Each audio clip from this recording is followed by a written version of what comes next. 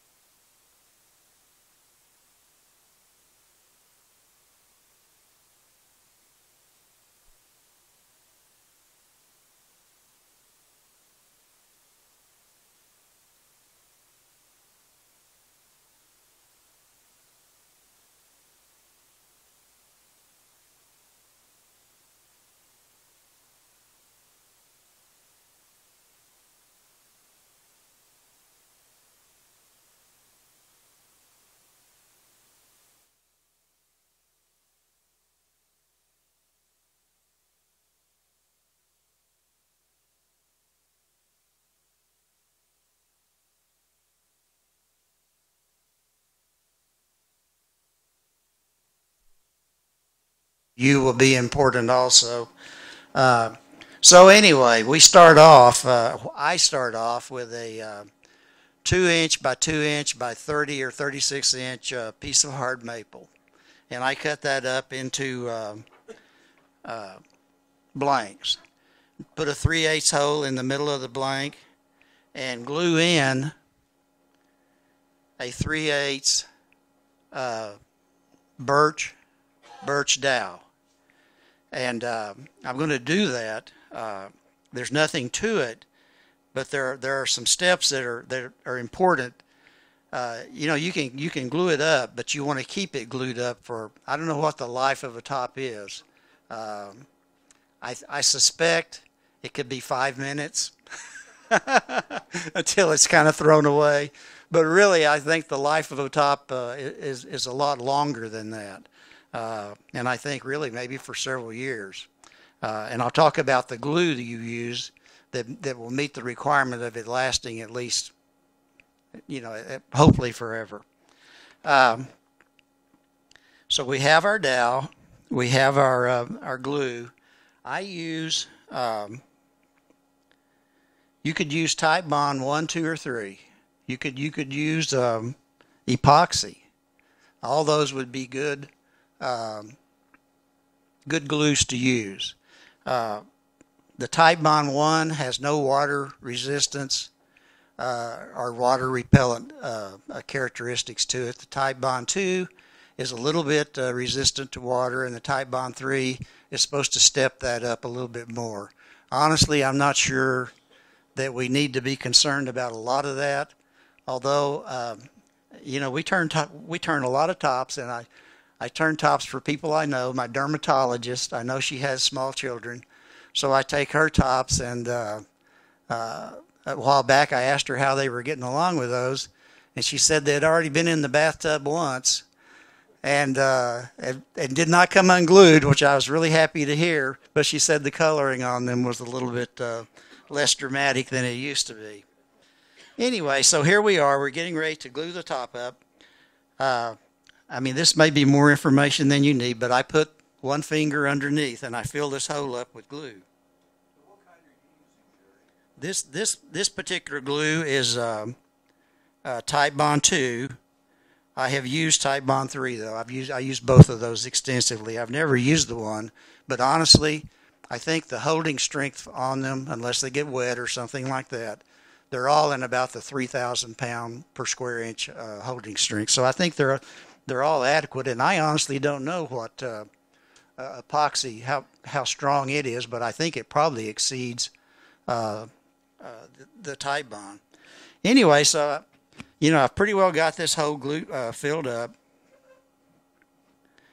All dowel rods are not created equal, and so for about 90% of them that you will cut, and this is a 4-inch dowel rod, you're going to have to use some force to get it in there, some force beyond just your hand. I have adapted just putting it in a drill and pushing it in. So you push it, you feel a little pressure on the bottom of your finger, that's the glue, not the bottom of the dowel rod, but that's the glue. And push it on through about 3/4 of an inch. You can now take it out of that. I clean the glue off the very end because that's going to have to go up in a live center. Go around each of the ends, and hopefully a little bit of that glue will go on down in there also. And it's just that simple. I glue up today what I'm going to turn tomorrow. I don't try to turn this today. I give it a good chance to cure. It needs to cure. You need to glue up, and you need to cure in an environment that's around 60 degrees at least, minimum. Otherwise, the curing process won't be adequate, and the top could come apart. Sometimes my shop is not that warm, and I'm sure sometimes your shops are not that warm. So you have to pick your days, and maybe I glue up 10. Usually I try to turn 10 a day. Some days I might glue 20, and if it's too cold, then I don't glue any. When I get down close to the end of the 2-inch by 2-inch square, I end up with a thicker blank. I look at my finger. I cut these on a bandsaw on a sled. I look at my finger and I say, you know, how much closer do you want to get to that bandsaw blade? And I stop about an inch or inch and a quarter away from me, and so you end up with this. Yes. Does the finger answer you? Sometimes it does, Anthony. Yes. And I won't tell you exactly how, but or which finger. Yeah. All right, so there we're glued up, and we're waiting till tomorrow to turn that blank. We'll come back tomorrow. Okay, the equipment that I use to turn the tops, to mount it on the lathe, it's called a bottle stopper, dowel chuck. It's used for bottle stoppers, and it's used for tops. It's not your typical Jacob's chuck, the jaws in there, when you collapse them to the 3/8 size, they more or less surround the dowel rod completely. The regular Jacob's chuck is going to pinch into the dowel rod, and it's going to cause a weak spot there. So anyway, we use that. We use a regular Powermatic or a one-way live center with the point removed. And when the point is removed, this dowel rod, with some force from the cranking of your tailstock, will go up on there and will secure it nicely. So you've got the long end of the blank in the Jacob's chuck, in the dowel chuck, and you've got the other end like this. And so now you're ready to turn this thing. Since you're dealing with some pretty small stuff, you can turn it pretty fast, 2,000 to 3,000 RPM, something like that. The tools we use, the tools I use, and I think this is true of most of them, is a spindle tool with either a 3/8 or a 1/2 inch steel in it. It's ground to a fingernail grind, so you can do a couple of different cuts with it. I've always said, a lot of people regard the top as a simple project, but really the truth is, for the cuts you make, they're the same as the cuts you make. The cuts are the same as that. So it's if you can turn a top, you can turn a finial or those kinds of projects also. There's no difference between them. Here's one that was handmade or homemade. We do this. We have them where the tool's still removed, so that we can, when we go to someplace to make some turn tops, we don't want to take along a whole lot of handles. We just take 1 or 2 handles, and then a lot of tool steel that will slip in there, and you can secure it with the set screws. Again, this is homemade. If you don't want to make your tools, then this is a Thompson tool, and it's an excellent one. All right, the safety considerations that I talked about, and these are not difficult. The standards are based on what a 3-year-old child can do or not do. And so if you build your blanks, if you build any of your turnings larger than 1.25 inches and are over 2 inches long, in a perfect world, a 3-year-old child cannot swallow that and get it lodged in their airway. Then that's the problem. When they swallow something, it doesn't go. It can go into the stomach and the intestines, but very typically it stops right there, and it constricts the airway, and it can be the results of that can really be devastating. So I think we need to pay really, really close attention to those size standards. You may say something like, well, I'm turning this for an adult. I'm not turning this for a 3-year-old. Again, we don't know what the life of a top is. The life of a top may be several years, and the ownership of that top may change several times down through the years, and it could easily go from an adult to a child. So that's important. The other thing is the type of glue you use. I've already told you I use the Type Bond. If you're using the CA glue for tops, or really for anything else other than for anything that you want to be permanent, I honestly think my advice to you would be to stop that. The wood turning world forums and so forth have a lot of indications that the CA glue will lose its bond after a few years, maybe 7 or 8 years, something like that. The CA glue, if you have used it, you know it puts out a terrible aroma. Almost will burn your lungs. I don't think it's a stretch to believe that could be harmful to you too. The lawyers have written carefully on the bottle only use this in a well-ventilated area. Well, how many of us truly have a well-ventilated area? None of us, or maybe just one or two of us. I turn in the top of my garage. Some people turn in their basements or in their garage. But one thing we don't have typically are a lot of open windows and those kinds of things. So, the CA glue, I know Lyle Jameson was on the TV earlier when we were warming up for the meeting, and I know he uses it to glue his waste block to a turning. But it only stays there for a couple hours, and then it's turned away. And I think CA glue in that application is great, and it's something that we can use, but not in something that we want to last 10 or 12 years or something like that, or even longer. I think we're going to cover, some of the other guys are going to cover decoration. I use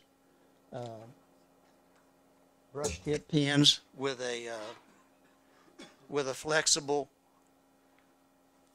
end on them. It's better than the ones with the rigid end, because this will not wear away and the other one will. Long before you use the ink up on the other ones, they're good markers, but long before you use the ink up, you're going to wear your tip away, and you're going to be out of a marker. So I use that, and some of the markers have a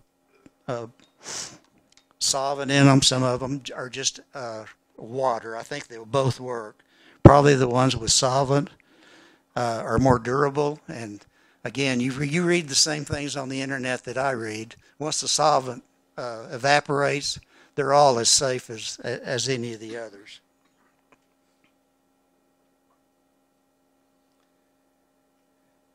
I think that's all I've got. Unless there's no questions, I'm going to let the next guy come up here. Have you ever had one returned? Kind of a loaded question. Yeah, I've had one returned. It was a young man, wasn't it? Yes. Over at the Discovery Center last year, I believe. 2 years ago. Brought his top back in, and we were just getting ready to leave, and it looked like his dad had run over it with a car. And he said he didn't like it anymore, and he just wondered if he could trade it in for a new one. So we did fix him up. I did want to say, tops, once you start thinking tops, everything's a top. I've got this old truck out there, and inexplicably, the heater control knob came up missing in my truck. I have no idea where it went. I mean, I've looked everywhere for it. So I went down to Pick or Pull, and that's a place where they take cars that don't run anymore or have been in bad accidents. And I found a truck that looked like it had been run over by a tank, but when you opened up the other door, there was 3 pristine knobs there. So I took one of those, and on the way home, I thought, it might be fun to turn that knob into a top, and so I did, and it works. Anyway, thank you very much.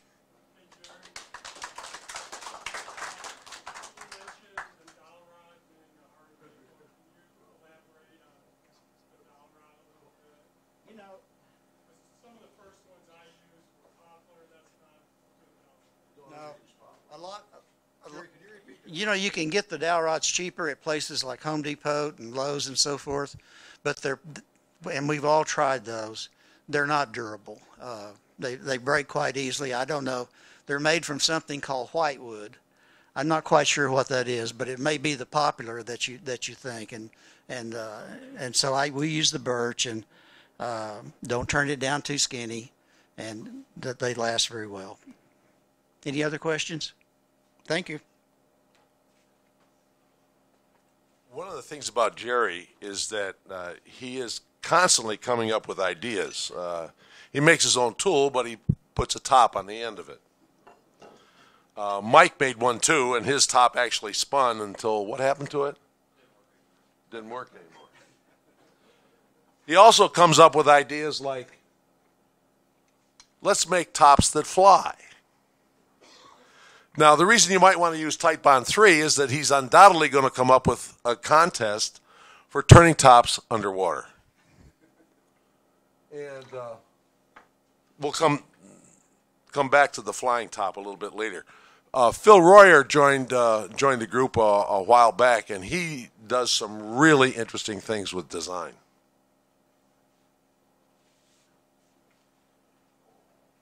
Well, you know, on the safety presentation, I did pretty good until we got to the part about common sense.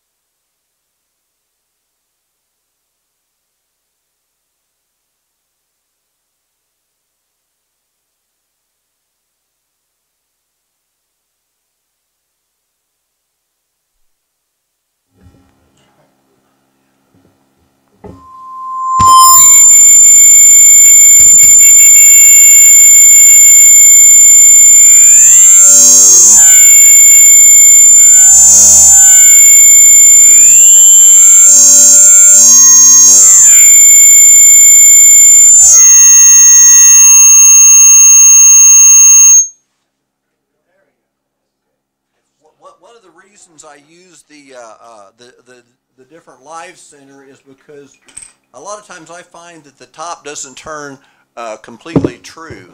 So I just, before I start turning, I have it chucked up in the dowel chuck. Turn it on.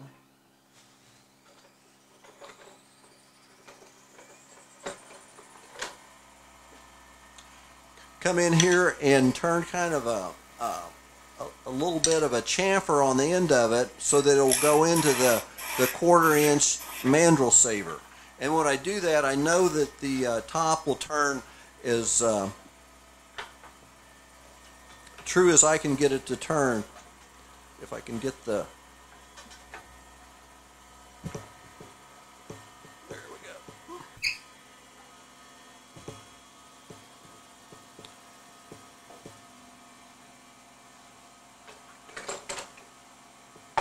And I sometimes start with a gouge. Sometimes I'll start with a parting tool.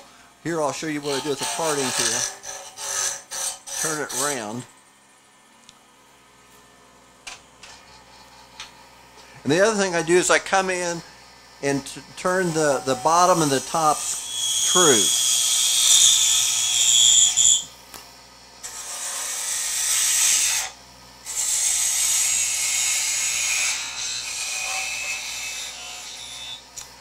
We had a program Jerry McMaster did on, I don't know whether it was a hollow form or a vase, but one of the things he showed before you start cutting with your gouge, he came in with something, a tool like this, and put a little lip there. And then when you do that, you've got a little step for your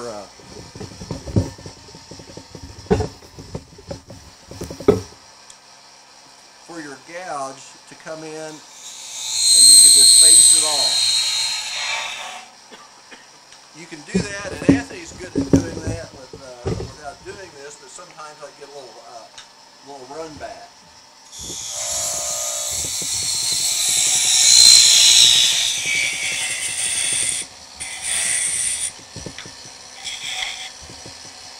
Oops, this one.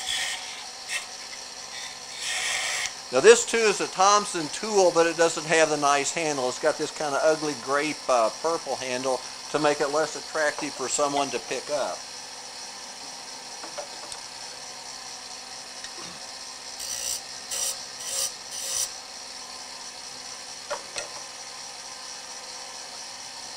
And this is a fairly good surface right off the tool.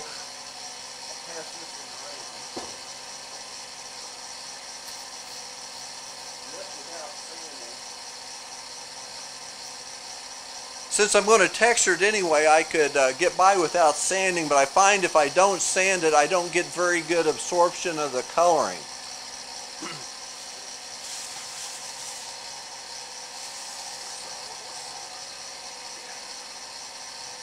So I will come in and sand a little bit. I'm using 150, but you could use on up to about 220, just whatever you want to do. I think for tops, I don't think it's necessary to, get a perfect finish. I notice I'm still not quite round there.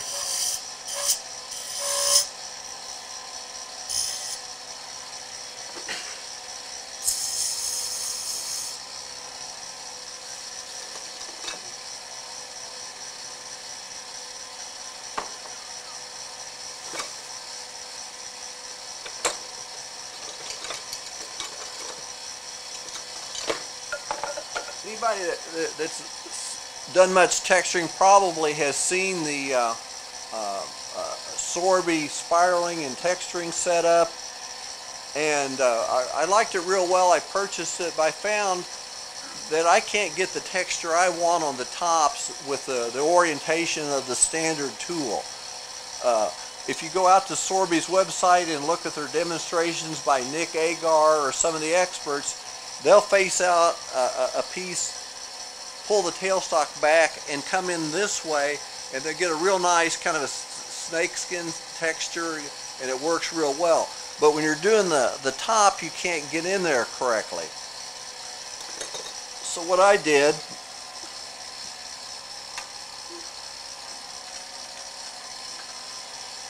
is I modified the tool so that it goes the other way. I took a Sorby cutter, made my own tool, and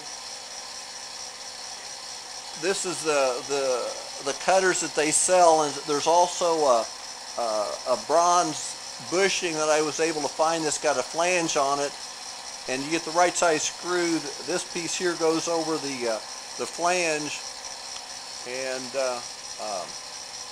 it seems to work real well. So you made that, right, Phil? Right. I used the Sorby cutter, the flange, and then made the handle and the shaft and everything. And I come in and I'm able to get the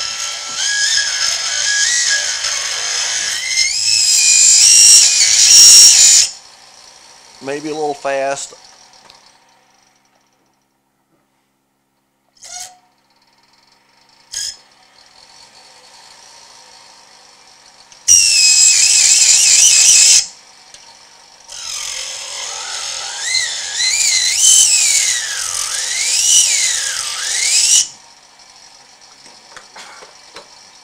And then on this outside edge surface, I can take the standard Sorby tool because I can get in perpendicular to the area I want to texture.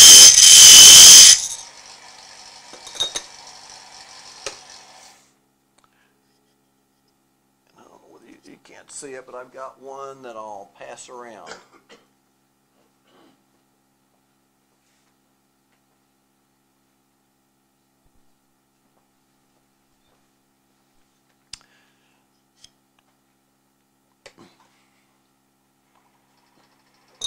Get enough texture on this outer edge.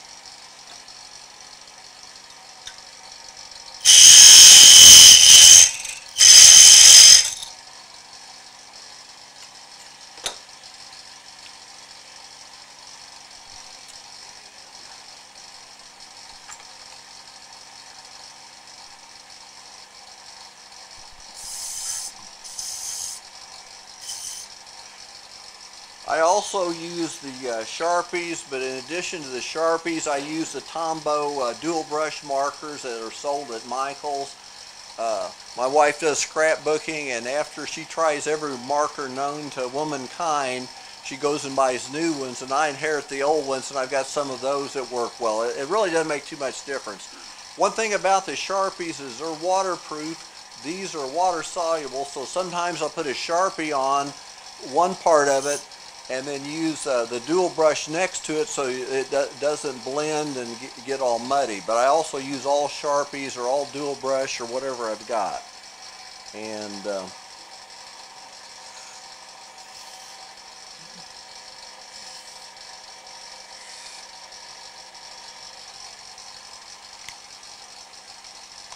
make kind of a Christmas top here.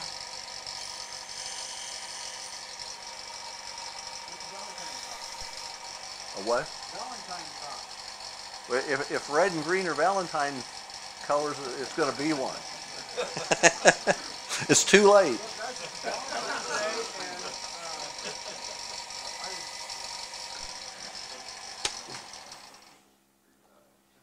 and Yeah. St. Patrick's Day. There we go. Yeah, that's a two holiday top. Well, I don't think the red would go well for St. Patrick's Day. Well, that's Valentine's Day. Okay, okay.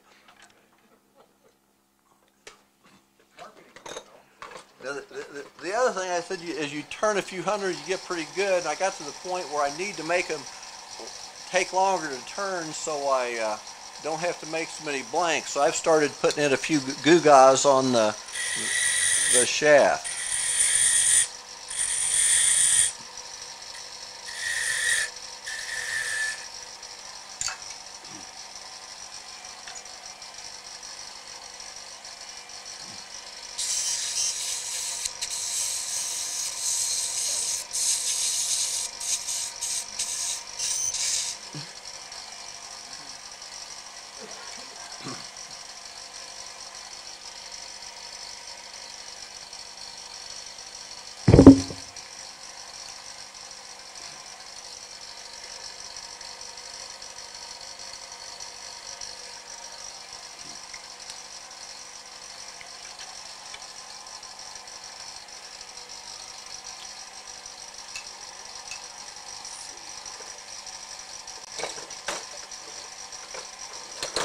This is another a tool with an ugly handle to make it unattractive, but it is a Carter & Son M42 detail gouge.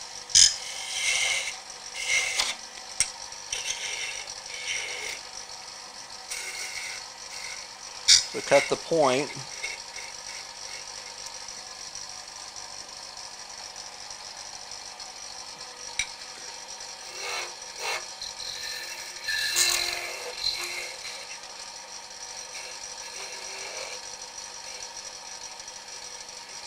Everybody's got their favorite way of doing the bottom. You do a little sanding. I think Jerry uses some Scotch-Brite to kind of burnish it. I use the edge of the back of the tool. You go for a sharp point or a round point?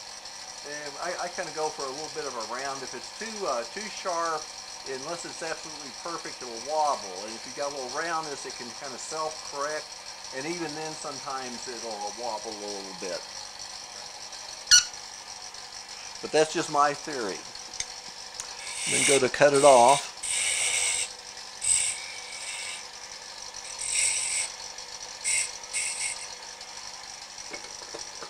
Get a skew.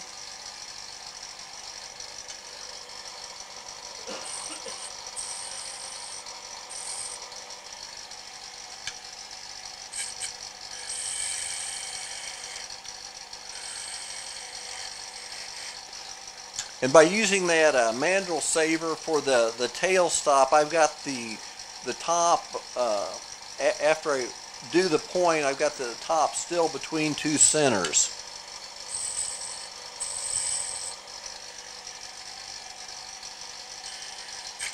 Well, time for design change there.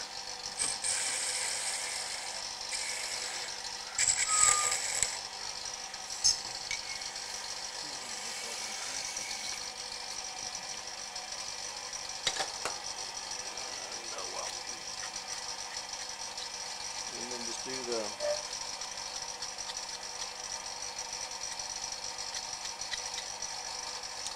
and other than the little mistake Well, I was going to pass it around, but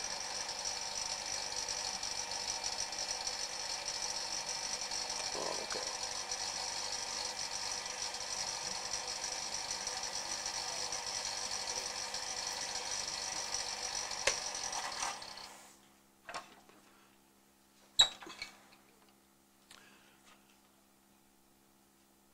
Now, something else I've been working on, I won't turn one, but I'll show you. I wanted to turn some beads into the top of the top, and a standard beading tool or a skew or a gouge, however you would turn beads, doesn't really work in the end grain of the top.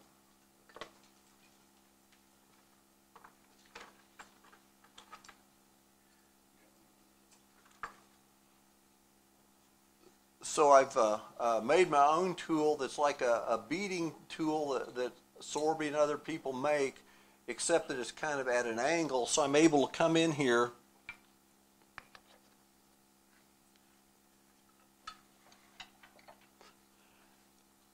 and apply it from the side and cut the beads, and then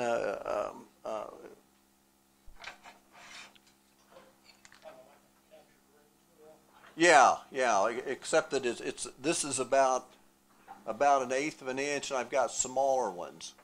And also, it's much cheaper. You buy the piece of steel for about $6-7 and make your own. And also, you've got 2 ends, or you can cut in half and have 4 different ends to cut.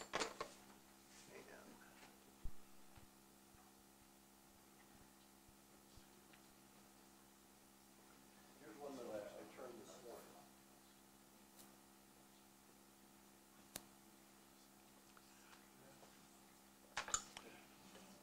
Okay, that's about all I've got. You got any questions?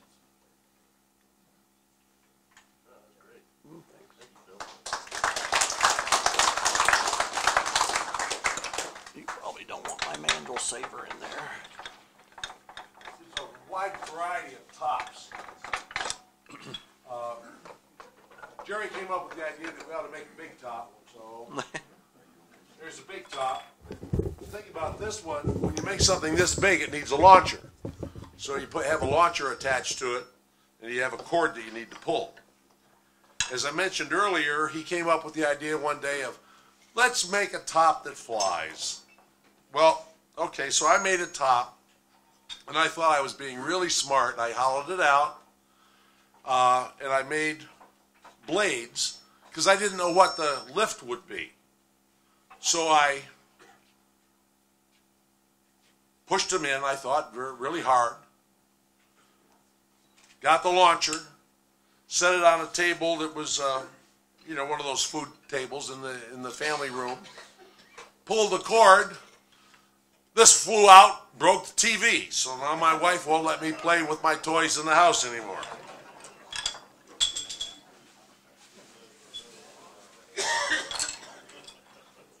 This is just a solid egg-looking top, but it needs a launcher. I used the same launcher for the other one. This may be the most unique top here. I've not seen another picture of this. Is a double-ended top. It'll spin on both ends. It uses a launcher. You look into a variety of books and you can find all kinds of different kinds of tops. They've all got names. Here's a dreidel, simple top, fun top they called it. We're going to get to that. This is a peg top. This is one of those that you can throw. They're fun. I don't even know where I got this idea from, but it was an egg, shaped like an egg. You have to hold it kind of steady, but it needs a launcher, and you pull it, and it just spins. So you can come up and take a look at all of these things afterwards. Anthony and I have been messing around. I forgot to bring my whistle tops, but they actually do work. And Anthony brought a couple that he made, and he'll talk to you about that in a minute. And I also made this, this is called a drop top. people think, I talk to people, they say you turn tops. Yeah. Well, don't you get bored turning the same thing all the time? No. As you saw with Phil, you make your own tools. You come up with different ideas. You figure out how to put a bead on the disc for the top. It helps to be kind of simple-minded. That's what works for me. Well, okay, I'll go with that. This one is.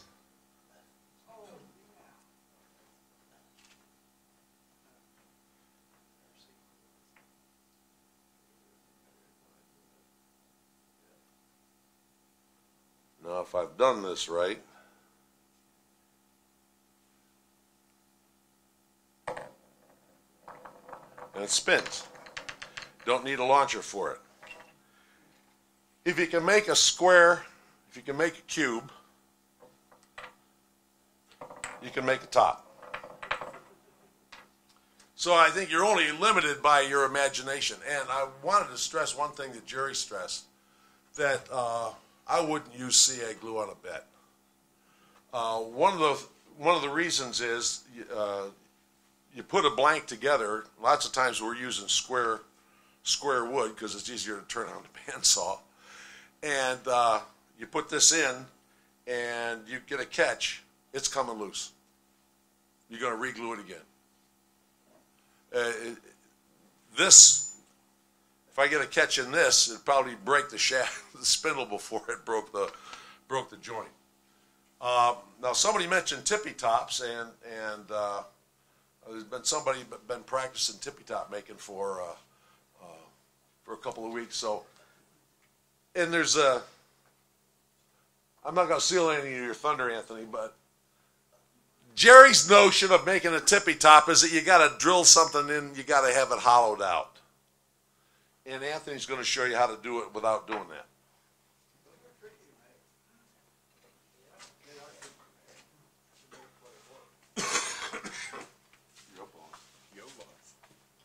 Let's hear it for Sean.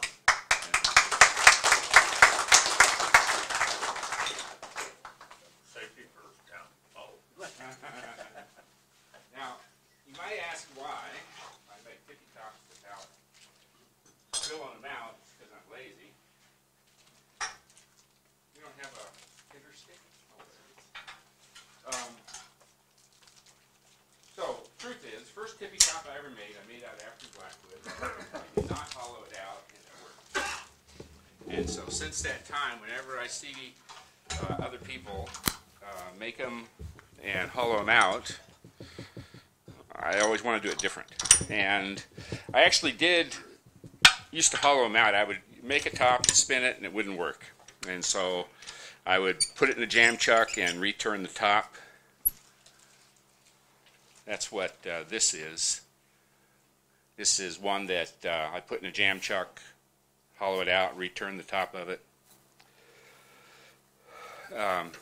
And so I've been trying to make some without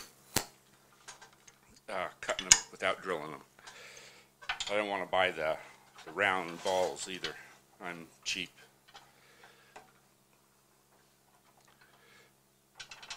And so I've been actually, I mean, I don't remember when we started making tippy tops, but it's been 15 years or something. It's been a long time. And so I think I've tried on 3 separate occasions. You know, like it may have lasted 6 months or a month, or they may have lasted a year. Just leave those there when you're done. And so I started making them. This is the 3rd time. I used to make them, and they would succeed. Like every 10th one or every 15th one would succeed. I wouldn't hollow it out, and it would work, and I couldn't tell you why. And so I couldn't cause them to happen either. So last week I was able to make. This is one of 2 that worked when I made 6. So I made 1/3 of them work. And so I'm now using this as a pattern, and we'll see if it works. And you still don't know why at all? Well, I'm beginning to get an idea, yeah. Okay. but I'm not certain yet because the next 3 tops I made after this, it was the following day, all 3 of them succeeded. And then the next day I said, okay, I'm going to make another one, and it didn't succeed. And are all of these made out of the same wood? No. Or is the density of the wood changing? Yes. Which then changes the Yes. Could. center of It mass? could. I don't know. And in fact, all of the ones I made that worked were made out of sugar maple, Osage orange, ash, and pear, Bradford pear. And this is poplar. And so I don't know if it's going to work or not. We're going to find out, though.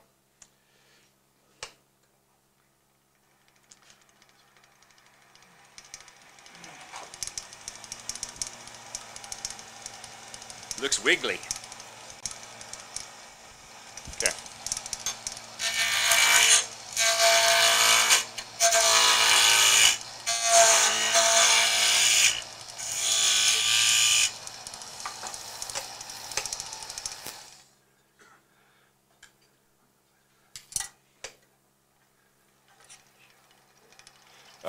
So I measured the width.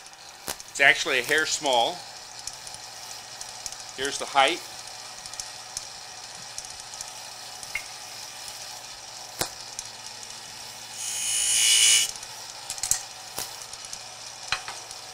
You're not supposed to move this, right? When it's around. Okay. What? Oh yeah. It sounds like no, I won't do that. Never mind.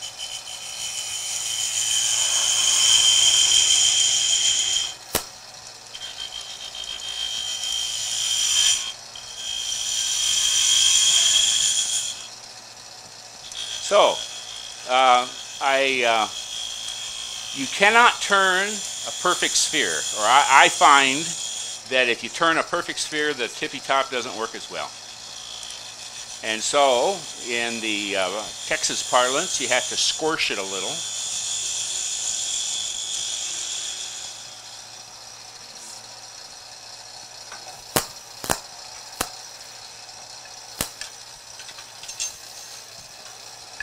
Here's the top of it.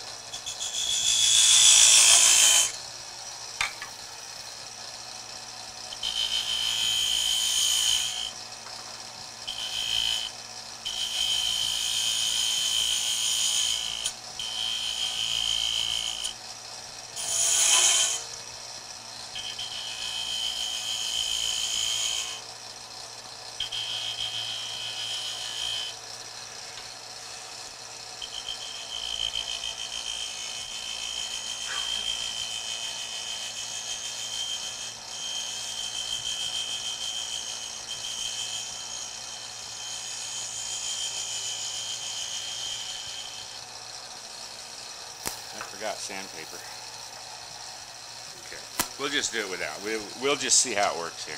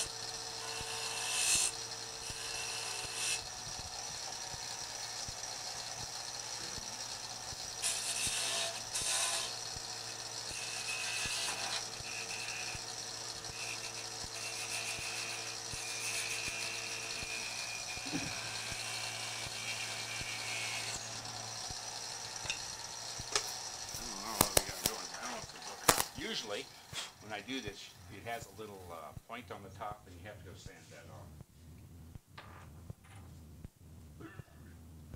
Death in the morning. Tried right at the end, yeah. So. Well, show us what it's supposed to do on the previous one. Anthony tried it in the platter over there. Try what? The platter? Do that other one over there, Anthony. The one that worked. Well, I mean, I've got a bunch of them that work.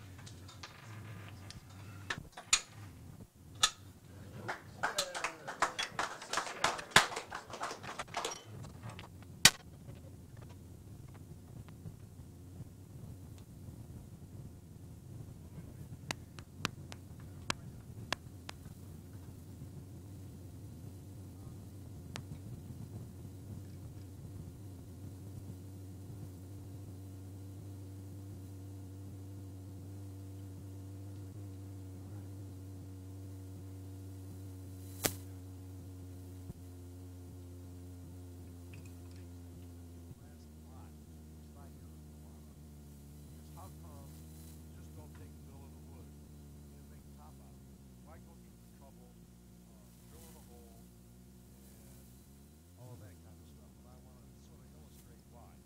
This is a 4-inch piece of mahogany.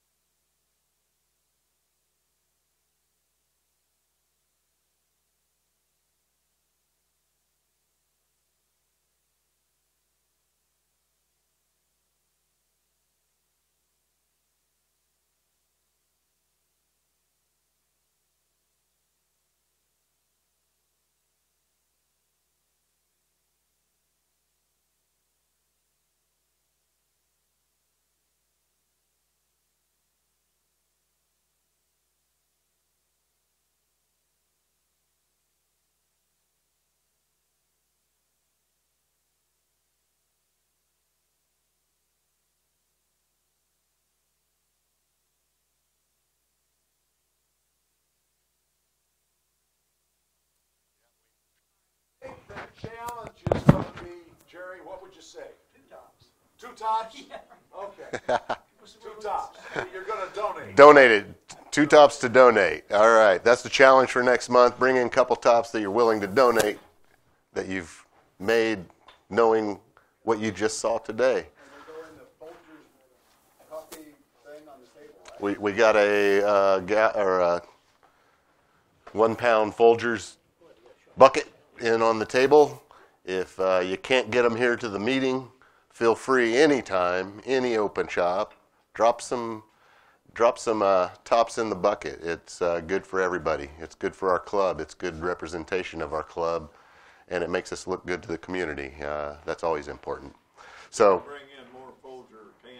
Yeah, if we start to fill up that, we'll get a 55-gallon drum or something. We'll fill that thing up. So, thanks, top guys. I appreciate the time and obviously the effort and all the influence you have in the lives that you touch with these tops. I think that's tremendous. I'm trying to keep this rolling, so let's go on and start our break. But during the break, if you have a chance, go back and look at the silent auction pieces, look at the art pieces, mark your numbers down. Mark your numbers down. So after the break, we'll come back.